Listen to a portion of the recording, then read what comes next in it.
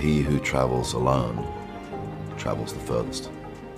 So for a long time in my career, I wasn't looking to attach myself with a relationship or anything like that. I was just, I had ambitions that I wanted to fulfill, and that's what I went and did, Somebody made $100 million and now don't have to talk to that artist or none of their crew, don't have to validate none of their contracts. And that's when he said, Mama, you've been blackballed. And I said, well, why have I been blackballed? And he said, because you didn't play the game. And I said, what game is that?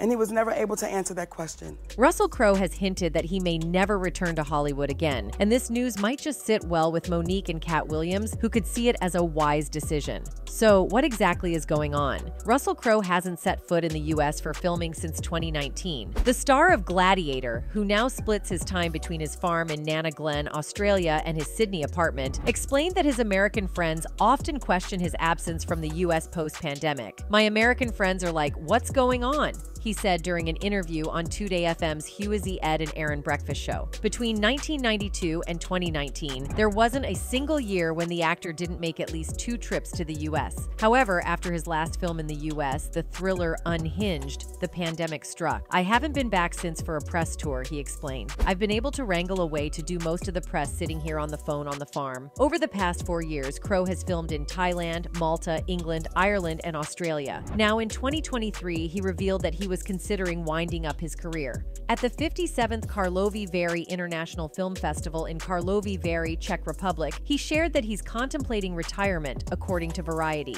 You are standing in front of the mirror and go, "Who the F is that?" he told journalists at the festival. I am in that period now. Crowe weighed up his options, mentioning 85-year-old director Ridley Scott as an example of continuing to work as he ages. I will take Ridley Scott as my role model. He is still discovering new things in his work, Crowe continued. Or I will just stop and you will never hear from me again. These are 2 very valid choices. Fans were shocked by Russell's words because, let's be real, Russell has definitely made a name for himself in the industry. Russell Ira Crowe was born in Strathmore Park, a suburb of Wellington, New Zealand, on the 7th of April, 1964. At the tender age of 4, his family embarked on a journey across the Tasman Sea, bound for the sun-soaked shores of Sydney, Australia. It was here, amidst the bustling streets and vibrant culture, that Crowe's love affair with the world of cinema began to blossom. His parents, drawn to the allure of the film industry, pursued careers in film set catering, immersing young Russell in the captivating world of show business from an early age. As fate would have it, Crowe's path to stardom was paved with serendipitous encounters. A chance opportunity arose when, at the age of 5 or 6, he found himself sharing the screen with none other than the esteemed Jack Thompson in an episode of the Australian TV series Spy Force.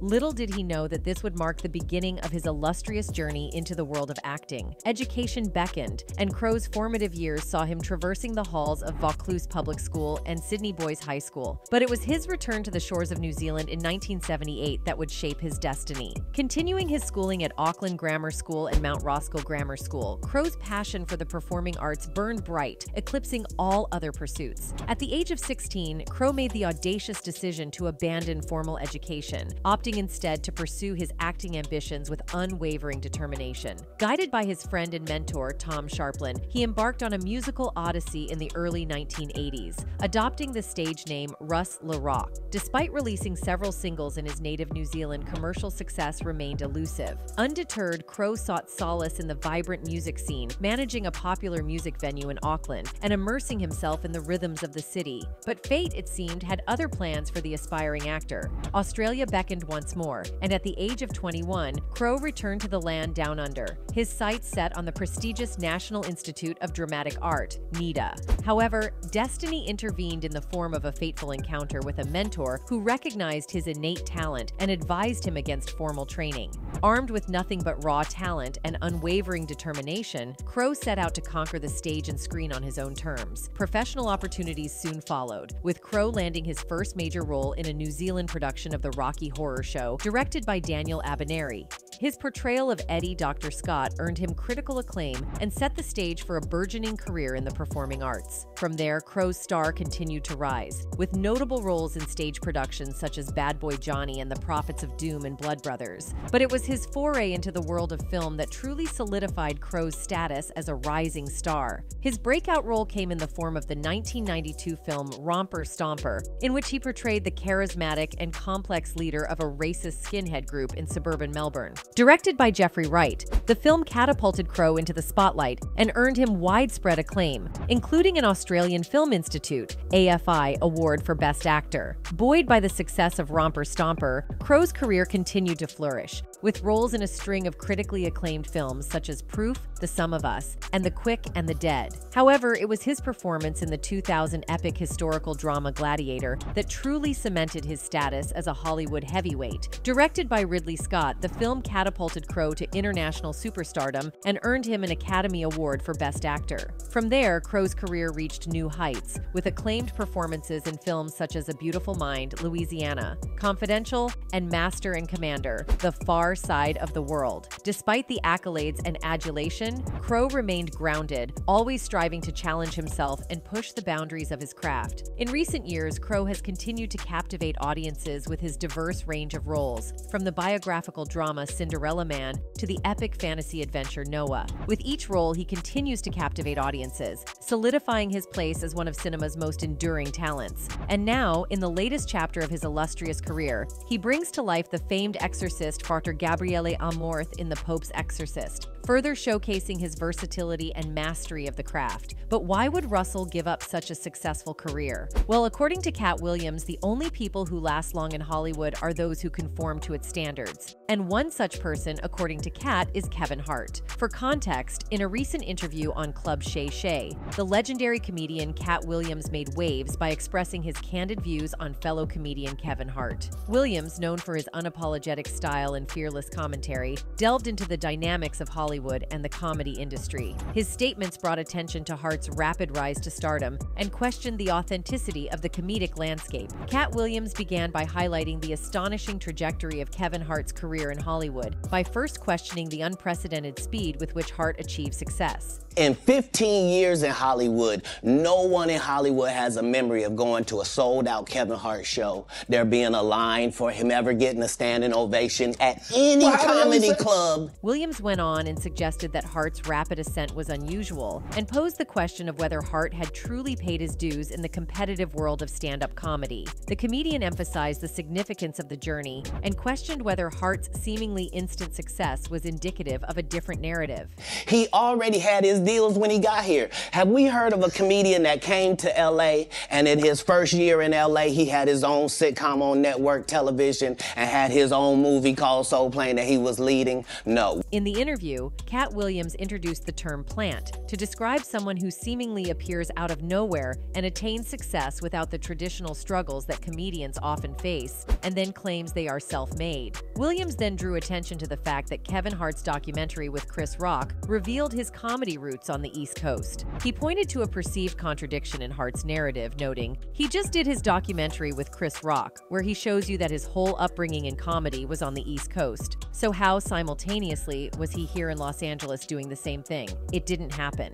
Williams probed into the inconsistencies in Hart's story, challenging the widely accepted narrative of an overnight success. Additionally, Williams also went further to reveal the things that Kevin Hart and other comedians have done in order to be accepted as A-list celebrities. He revealed that he had a tense encounter with Martin Lawrence, who tried to make him wear a dress for a movie role. Williams said that he was offered a part in Lawrence's film Big Mama's House 2, but he turned it down when he found out that he had to dress up as a woman. He claimed that Lawrence was not happy with his decision and tried to pressure him into doing it. He said, "Come on, man, it's just comedy. It's not that serious. It's not like you're really a woman." I said, "No, man, I'm not doing it. I have principles and I have dignity. I don't want to disrespect myself or my people." He said, "Well, you're missing out on a big opportunity. You could be a star." I said, "I'm already a star. I don't need to wear a dress to be funny." Williams said that he respects Lawrence as a comedian and an actor, but he does not agree with his choice of wearing dresses for laughs. He said that he believes that Hollywood has an agenda to emasculate black men and make them look weak and foolish. "I'm not saying that every black man who wears a dress is selling out, but I'm saying that there is a pattern and a purpose behind it. They want to make us look like clowns and buffoons. They want to take away our masculinity and our power.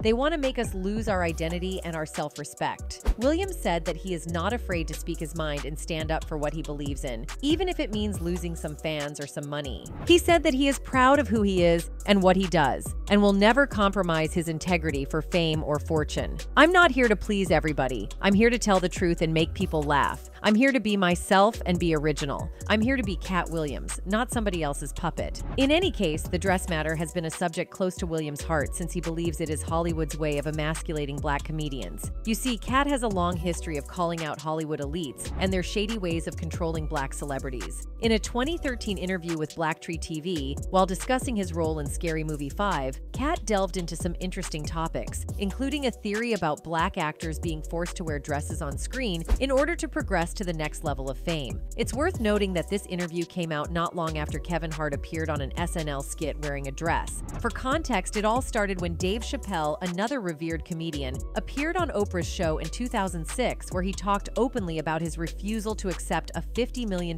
deal from Comedy Central. He felt that such deals came with strings attached, and he was unwilling to be controlled or humiliated for the sake of a paycheck. Chappelle's revelations didn't end there. He recounted being asked to wear a dress for a movie scene, an experience that left him deeply uncomfortable. According to him, many comedians had faced similar situations, having to don dresses on screen, and it often coincided with a critical juncture in their careers. This, too, was a nod to the prevailing industry belief that black entertainers needed to cross this peculiar threshold to advance. Fast forward to 2012, when Kevin Hart was asked about Dave Chappelle's claims during a radio show. While he didn't explicitly say no to ever wearing a dress, Hart emphasized the importance of personal boundaries. He stated that crossing these boundaries was non-negotiable for him. You have to have boundaries. You have to have limits that you refuse to cross. He even cited examples of bizarre requests he had received, such as dribbling a basketball on a talk show, which he politely declined. Hart stressed the importance of protecting his brand and the potential risks of compromising it. However, just a year later, Hart appeared in an SNL skit where he donned a dress, a move that drew sharp criticism from fans. Some accused him of being a sellout, arguing that he had contradicted his earlier stance. The skit portrayed him as a 9-year-old child pope, an image that many believed didn't align with the Kevin Hart they had come to know.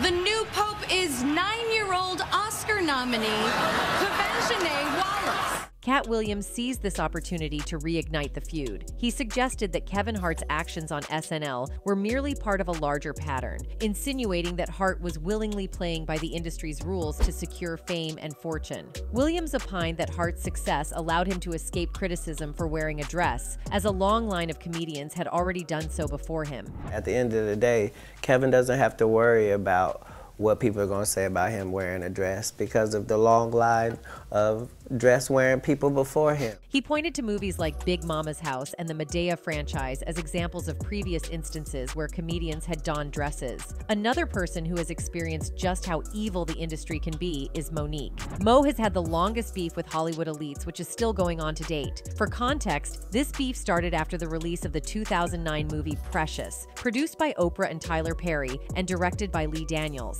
Monique received widespread acclaim for her incredible performance and won the Oscar for Best Supporting Actress. Since Monique's performance created so much buzz, Oprah and Tyler asked her to go on a press tour to promote the film. However, here's the kicker: they didn't want to pay her for this. So Monique declined, explaining that she'd rather spend time with her husband and kids after putting in so much effort into Precious. According to Monique, as soon as she said no to Oprah and Tyler Perry, headlines started popping up, painting her as difficult and impossible to work with. Right after Precious hit screens, Monique watched as several roles that came her way suddenly vanished into thin air. Hollywood seemed to have slammed its door shut on her. Monique later told The Hollywood Reporter that Lee Daniels admitted she was being blackballed. When she asked him why, Daniels responded, "Because you didn't play the game." However, when Monique asked Daniels to explain what game he was talking about, he didn't know what to say. But we can all guess what the game is. They were basically sending a message that all black entertainers need to worship the ground Oprah walks on